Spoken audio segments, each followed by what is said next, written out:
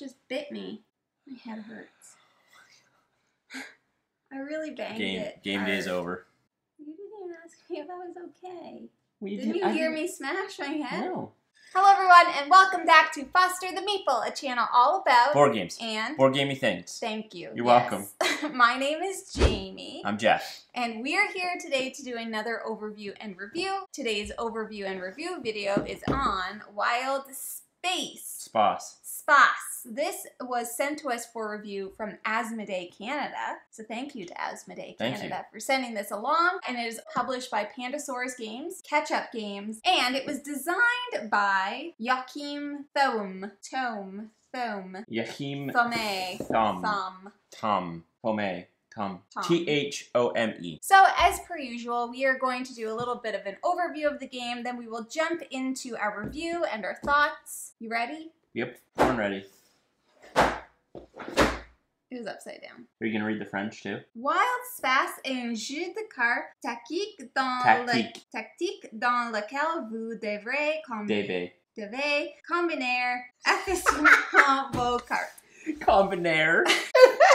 I did 6 years of French immersion. That's insane to me because I barely took any French and I feel like I could read that way better. I used to get Lisa to do all my work for me. Oh my god, it shows. Wild Space is a tactical card game where you strive to combine your cards in the most efficient sequence possible. Each time you add new cards to your collection, you reinforce your crew, earn credits, and prepare your next big combo. Wild Space carries all the excitement of the best combo card games with short playtime and easy to learn rules. Become the wealthiest explorer in the galaxy. Oh, it's upside down.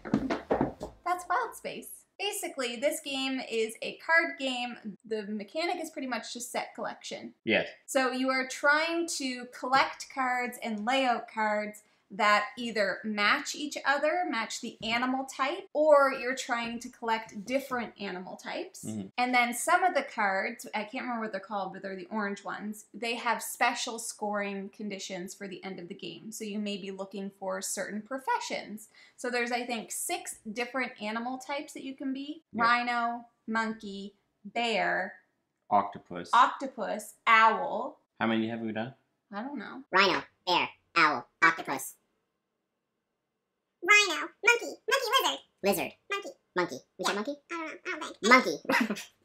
Monkey, rhino, bear, lizard, owl, octopus. Yep. And there's also robots. So yeah, it's a simple set collection card game where there's also a minor worker placement element to this as well. Mm-hmm. So you're given 5 ships. The game runs over 10 turns, so 10 rounds. Yep. You place your ship on a landing bay or something like that. You take the action, and then you can either, your next turn, place another ship, take the action, or you can move one of your ships up to take a different action that's at the top of the card. The actions are usually draw cards, play a card, play a certain kind of card, and some of them have draw 3 cards, and some of them have conditions where you have to discard a card in order to play a card. And then more landing areas will open up for your ship as you lay down more cards. Yeah. It's pretty quick to play. Here it says it takes about 30 minutes. You can play 1 to 5 players, so you can play this solo. There's a solo variant. Yeah, I would say definitely it only takes 30 minutes to play. Yeah. It's pretty quick. It's pretty simple. I don't think we ever would have gotten over that. This game, I would say, easy to learn, and it's just all about optimizing your points. That's a general overview of the game. Let's jump into the review now. Okay. Ready? Sure. We're going to start with the theme. So the theme is your animals in space. I think they're factions. I think each animal type is supposed to be a specific faction type. Yeah, and like each of the animals have like different professions. So there's like the techie ones, there's, I don't know, one has a leaf, so maybe nature. There's, as Jeff calls them, squirt guns, but they are just guns. They look like squirt guns to me. And so like there's different types of professions that the animals can be, and they're just trying to collect points. Like it says, become the wealthiest in the galaxy. I don't really know what the theme is. It's very cute. It's a very cute game. The art's very cute, but it's very kind of like, I don't want to say pasted on, but kind of pasted on. Kind of, yeah. Yeah, it's like... I think the space theme makes sense. Yeah, it's like a spacey theme with like cute animal factions, I guess would be the... So you're exploring the galaxy, basically. It says a new galaxy has just been discovered on the borders of the Empire. Commanding your spaceship, go forth and explore this new Eldorado full of treasures and mysteries. Your discoveries will allow you to expand your crew, recruit specialists of all species, get help from robots, and catch the attention of the Empire Emissaries, who will entrust you with important missions. Who will be the wealthiest explorer in the galaxy? I don't know that it really, the theme actually, I don't think really matters to the game. No, okay. I didn't get that. I didn't get any of that from playing this game. The orange cards are the emissaries, and those are the ones that are like, here are your objectives to score points by the end of the game. Yeah, like... We didn't dive into the theme of this game. I'm going to say that the theme is pretty loose here. Yeah, it's a loosey-goosey theme. It's not tight. No. It's not bad, but it's not... No. I think the theme of space exploration, that makes sense, because you're literally putting ships out. Yeah. Taking an action to build out your crew. Yeah. And that's all that really ties all that other context, I think, is just kind of like narrative pieces. Yeah, exactly. Yeah. Which, like I said, we didn't really dive too much into. It almost reminds me a little bit of like Star Foxy. Oh, okay. You know what I mean? Yeah. You remember Star Fox? He was in Super Smash Brothers. That kind of like artwork. Yeah. A little bit. Yeah. So that's the theme. I'm sure that was not helpful at all, but that's what we got from it. Next up, we have the components. So this, I'm pretty sure just because we were sent this from a Canadian publisher, from Asmodee Canada, we got the bilingual version. So we have both an English and a French version of the rulebook. Yep. High quality paper. I'll talk a little bit more about the rules themselves in a bit. And then other than that, there's not much in this box. So you have your little ship tokens. There's 5 different colors. You pick whichever color that you want. You have these little score markers. So like we mentioned before, some of the characters are called veterans and they have little medals of honor on their cards. And then when you start the game, you have one character that is kind of like your crew leader.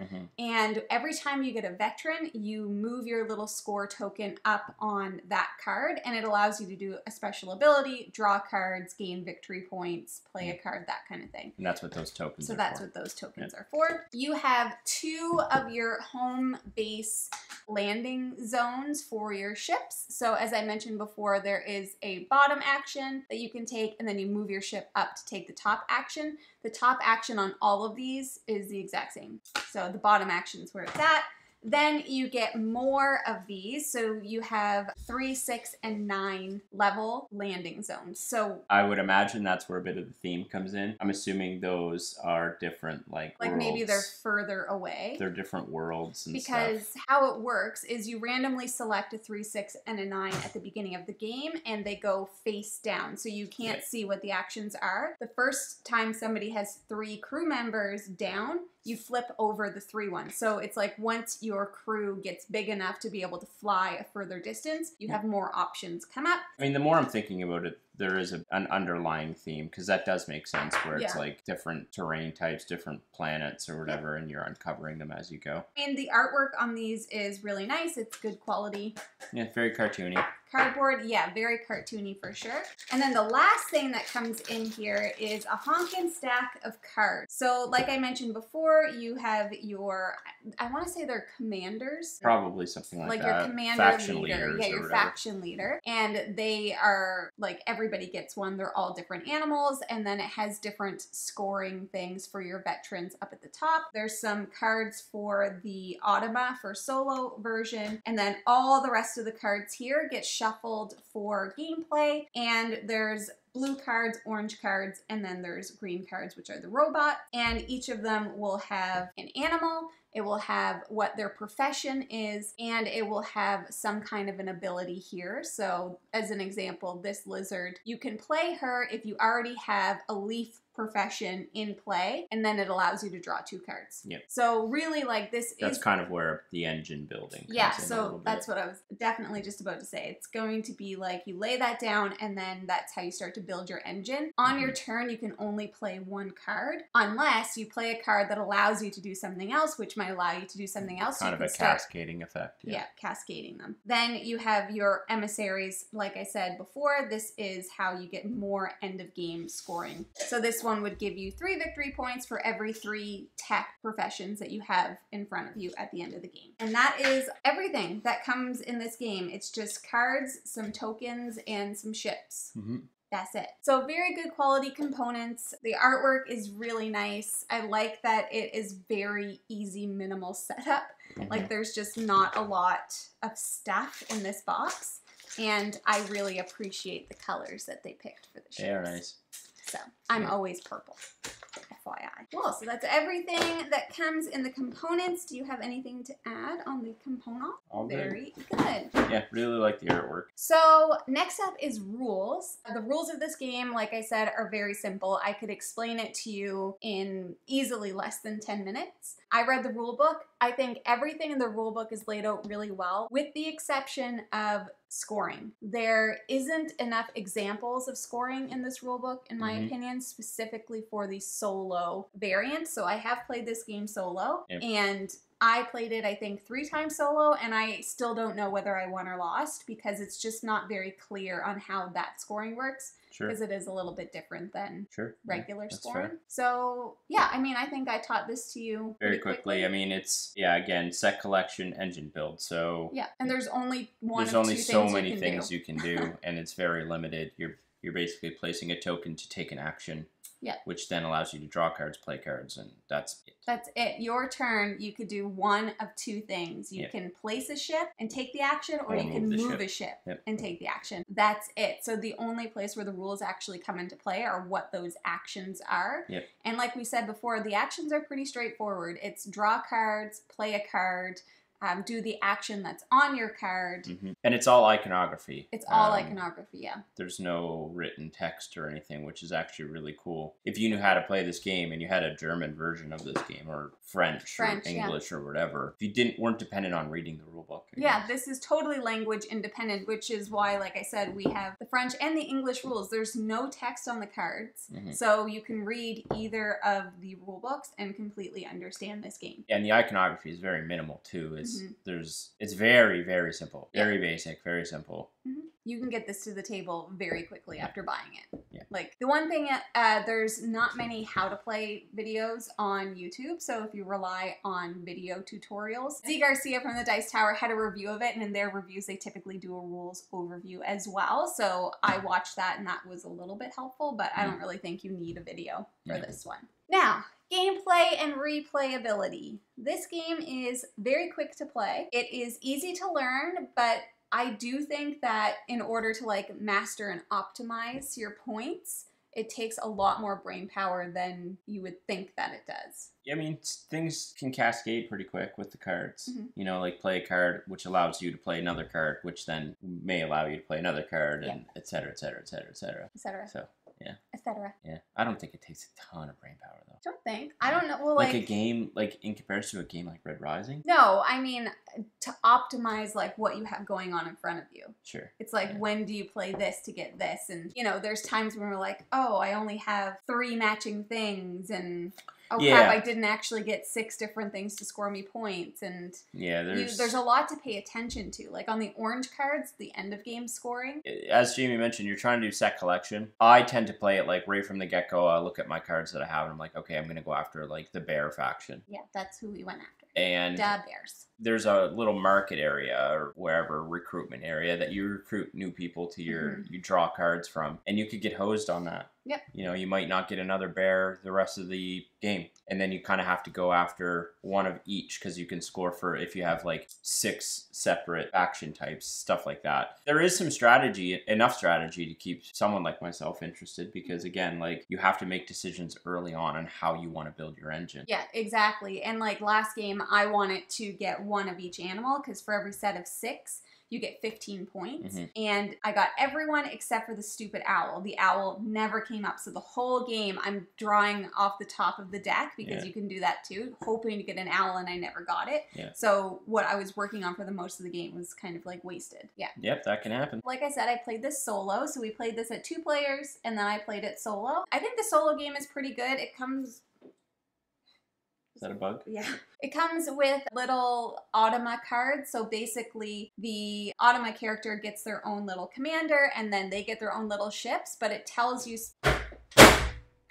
Teamwork. Got him! It tells you specifically, you choose which ship to move, and then it'll tell you which cards from the recruitment area to discard or which cards to draw. The Automa player is constantly taking cards that you don't really have control over, so there might be a card you're going for that they end up taking. Mhm. So I think the solo, if you're looking to get into solo gaming, this would be a very easy place to start. I don't know that this is a game that I would reach for to solo, but I had fun with. I think the only... Depends on what you're looking for, I think. Yeah. I mean, there's such a... I don't solo game at all, Mhm. but there's such a wide spectrum of like... Totally. Like I said, if you're looking to get into soloing, if you want something easy that you can set up really quickly, play in like the solo version, you could play in easily 15-20 minutes. Mhm. I think it was good, and I played it 3 times solo, and I enjoyed it every time that I played. With the exception of the scoring, I still, like I said, I don't know whether I won or lost. I have no That idea. seems weird to me. I know, but I couldn't, like, there's one thing... I might take a look at it. Yeah, at you some take point. a look at it because I could not figure it out. So that's the gameplay. Replayability, I think it has some replayability.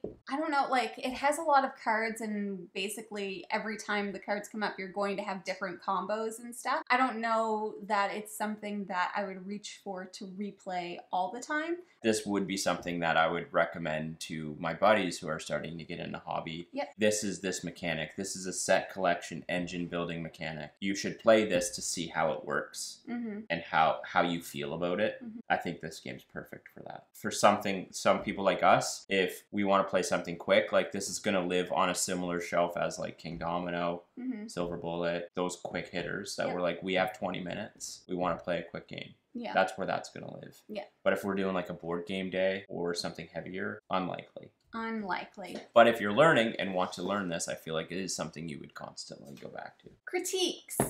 I think for me, the critique is that I don't find it gives a ton of variety in the actions that you can do. Even with the higher like landing zones that open up, some of them are still just draw 3 cards. Yeah, so I would agree. I wish that there was more variety in the action selection when you're like laying your little ship down.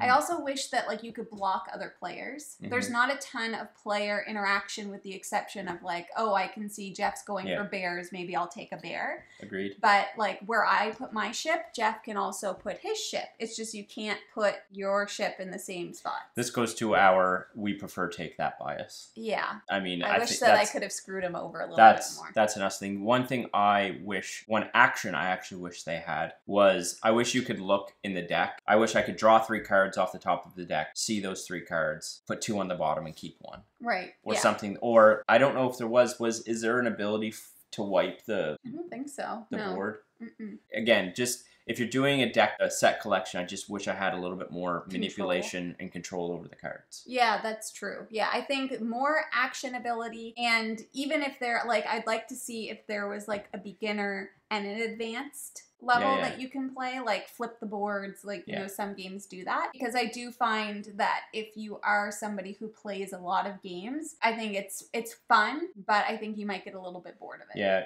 wish I had a little bit more variability in it. Yeah, but again, it depends on the audience. Like totally, yeah. If this game was designed and published with new gamers in mind, I think it's perfect. It's perfect, yeah. For me, I just wish that it had some more selection and a little bit more take that. Yeah, I think that's fair. That's pretty much my only thing. And you mentioned I didn't play it solo, but maybe a little bit more clarification around the single player scoring. Definitely. I wish that there was like a whole page on scoring, because it gives you like a few examples, but there was one where it's just like a blank white box. Remember, I was like, what does this mean? Yes, I remember that actually came up. It's not in there, and we just assumed, we're like, oh, maybe it just means whoever has the most cards. The most cards, yeah. We just it's like made that assumption. White symbol with a plus, I think? No, it's just a white box. I remember that coming up in our play. We were like, to Jamie's point, we assumed it meant whoever has the most cards. Yeah. But. So I think the rulebook could use a little bit of work in terms of scoring. But Fair. other than that, I think it's fine. And it's possible it's in there. We just skipped over it a couple times. But, I mean. Read that thing front to back. So those are our critiques. Final thoughts. I think this game is fun. I definitely... What?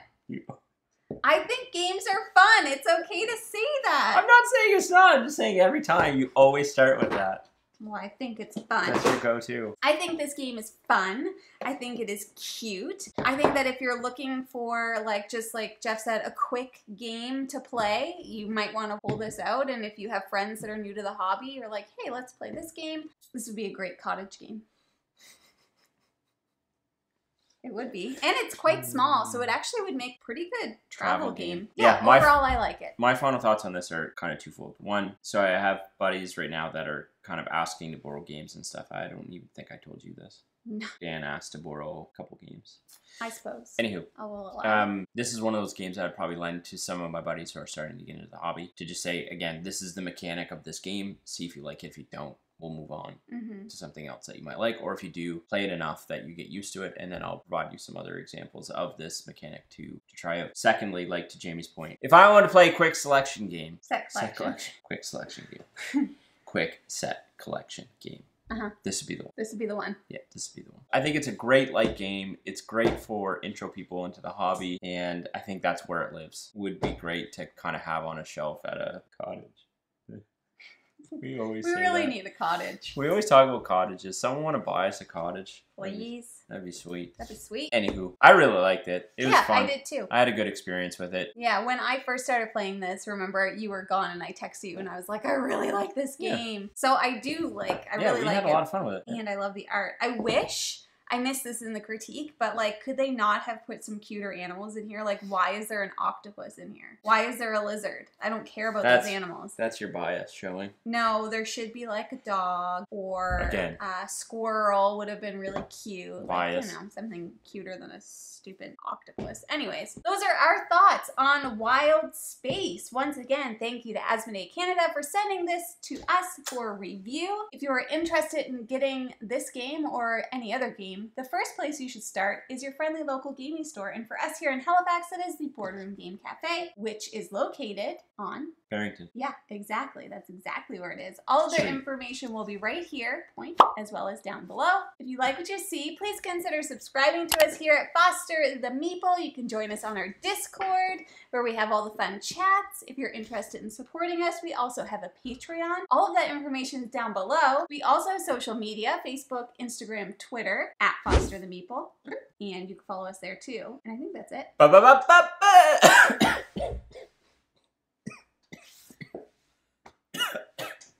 Something hit my lungs. It's probably that little fly. It did feel like something flew in, like a fluff or something. Ew. Anyways, that is all that we have for you guys today. Thank you so much for watching. We hope to see you again soon. And now we say goodbye. Goodbye. Better days. My tooth hurts so much. Oh, weird, because it's 2:30. Is it actually 2:30? It might be. Oh my god! It is! It's 2:30! It's 2:31. They're never gonna believe us. 1 second. I gotta get rid of all these. It's 2:31. And I said 2:30. Can you see it? It's 2:31 and Jeff said it's 2:30. It's the perfect 2:30 joke.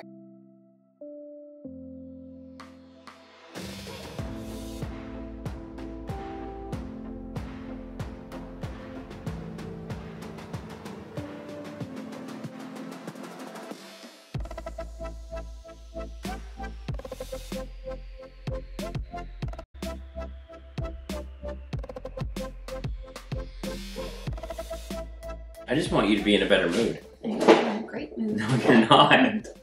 Why are you in a sassy mood? I just smashed my head on the deck. But you were in a sassy mood before that too. No, I wasn't. Did you not sleep good last night or something? No, I didn't. Are you hungry? No. It's okay.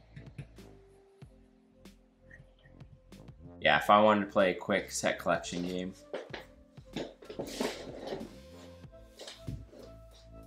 The looks you give me are deadly. It's so mean. Hello everyone and welcome back to Foster the Meeple, a channel all about board games. And board gaming things. That's not gonna do. Why? That was too down. You are down. Your energy is bringing me down. My energy is fine. No. Jeff, it's you at gotta about a 5 learn out how of to 10. put it on for the camera. It's about a 5 out of 10 right now for you. Let's do that again. Usually you're a 10 out of 10 and I'm a 5 out of 10. I smashed my head, so my brain capacity. You are looking at the screen. Right now, because we're not recording. Hello, What was wrong with the first one? I gotta change it up every once in a while. No. Hello everyone and welcome back to Foster the Meeple, a channel all about board games! And board gamey things! I'm not gonna be able to use that. Ugh, why? Because, do you see? That's fine. It's not. Hello everyone and welcome. So basically, it's just supple. I didn't have as much pep today because my I know, you're in such a No, it's mood. literally because all, like, from here, it goes like this, Jeff. Look at me. I'm looking at you in the monitor. Okay, it goes like this, and then it goes into my ear and down my jaw right here. And it just hurts, it aches. Z Garcia from the Dice Tower had a review of it. You always know. I know, well, you're like...